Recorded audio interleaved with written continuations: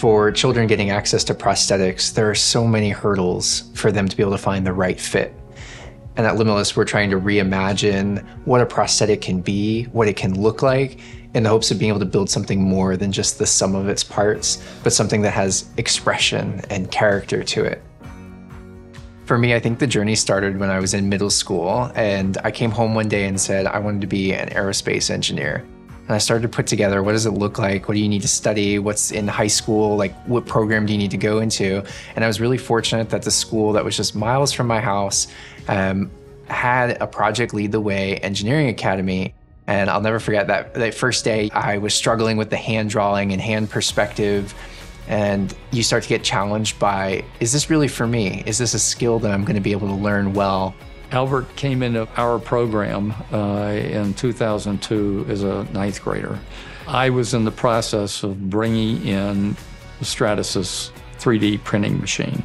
And I was telling them, I said, you know, this equipment's coming in, and if you can dream it, we can make it.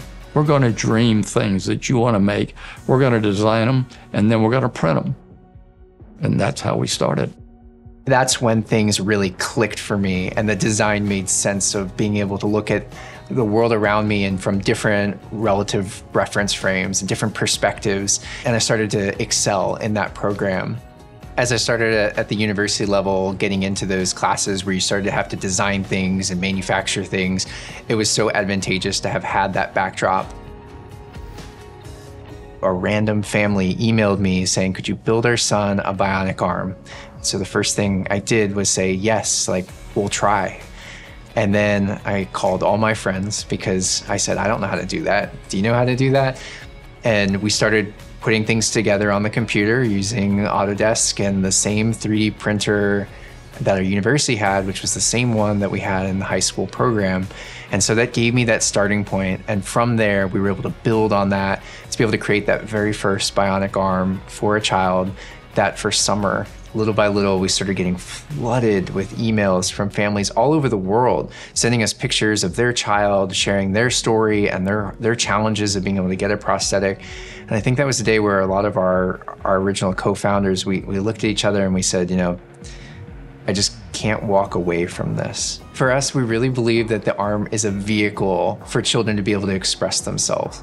It also needs to function and have that like complex electromyography for multi-gestures and being able to do different hand states. But ultimately, it becomes a piece of their identity.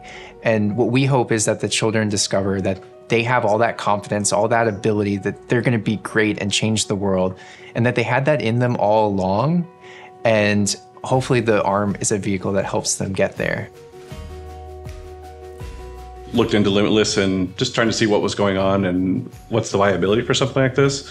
Fast forward, we're taking some measurements without Zachary knowing why we're taking measurements. We're asking for drawings without him to understand why he wants drawings. And next thing you know, box arrives Christmas Eve. And when I open it, I'm like, what is this thing? It's just like an arm. And I'm like confused, but I'm also excited because like this is mine, because like my present, and I'm like getting really eager to try it on. And then as soon as he put it on and it closed for the first time, and he's like, I want to give mommy a two-handed hug, and I want to give brother a two-handed hug. I want to give daddy a two-handed hug. Kind of like hugging a bit for the first time, for like. You're not really, like it's like you haven't really, you've done it a lot, but you haven't had the full experience until now. And that's like the really fun and good part. That was a special day. A lot of people ask like, what happened to your hand? What happened to your hand? That was like the most common question. But now like when I would wear it, they're like, where did you get that cool hand? Where did you get that? How can I get one? And like everyone's mood changed from like sad to like excited and like curious.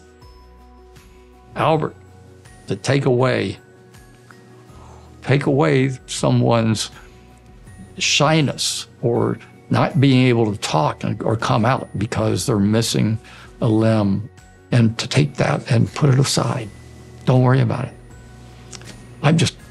I can't be any more proud to know that he's a part of that, and Project Lead the Way was right in the middle of it, all the way from start to finish.